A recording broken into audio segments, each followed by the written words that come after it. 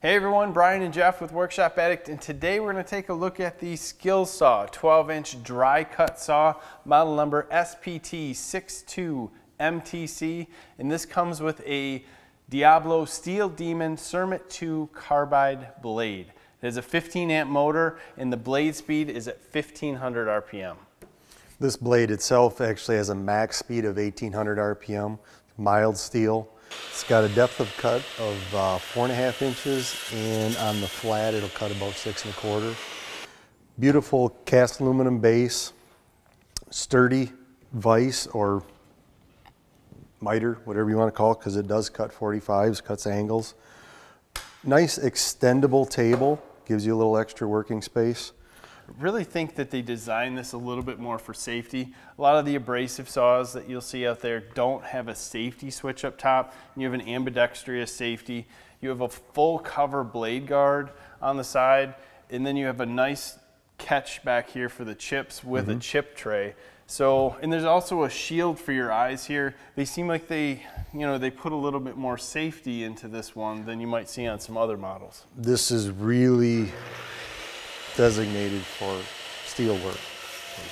Safety and accuracy, if I had to put two things on this, and then when you get into actually cutting with it, when you compare this to an abrasive saw, there is no fireworks, as I will call it. I mean, it just cuts through. You might see a couple small sparks, but this thing is about cutting fast and cutting accurately. And hands down, by far the best saw I've ever used for this application. I mean, we're talking about good power and fast, accurate cuts. Yeah. I can't believe how fast it cuts. I think that has a lot to do with the blade. You're getting away from abrasives. You're getting into a nice, cool, clean cut with the Diablo blade. And the blade is set up for, or it says, max of 1/4 inch. And we were cutting some 1/4 inch angler iron with it. Not a problem at all. No, and when you get into like a threaded rod or a round tube, they give a max of 1 inch on that.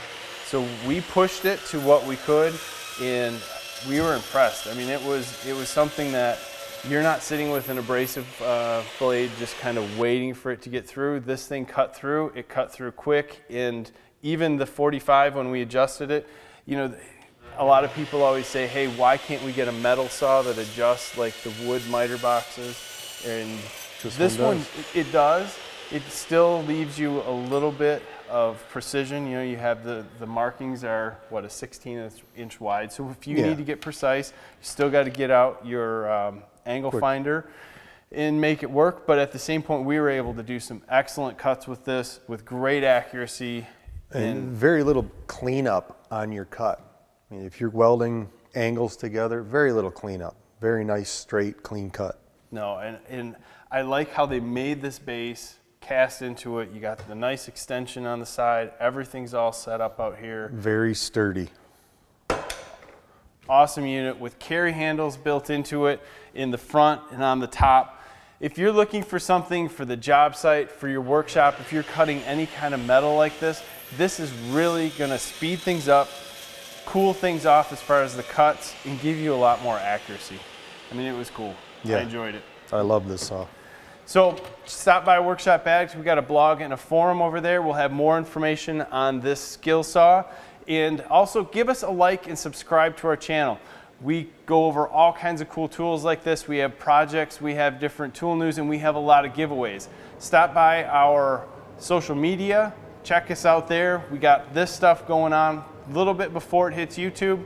Thanks for your time, guys. Have a great day.